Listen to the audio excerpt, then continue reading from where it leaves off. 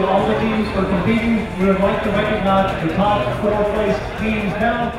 First, Universidad de La Habana.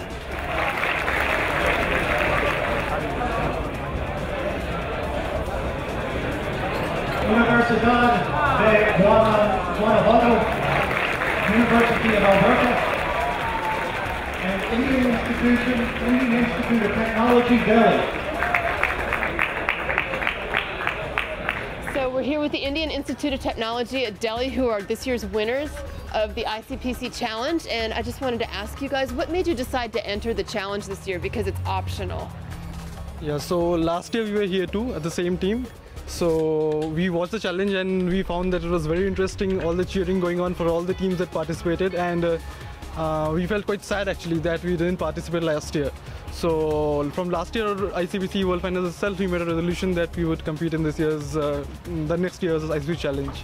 So we competed. Great. And did you find that it affected your ability to prepare for the contest otherwise?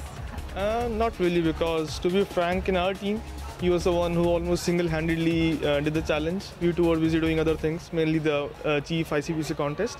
So yeah, I think it didn't matter a lot. I think it's a complimentary thing anyway. Okay. Yeah. And I know it's the kind of thing that your coach can help you with. Did your coach help you?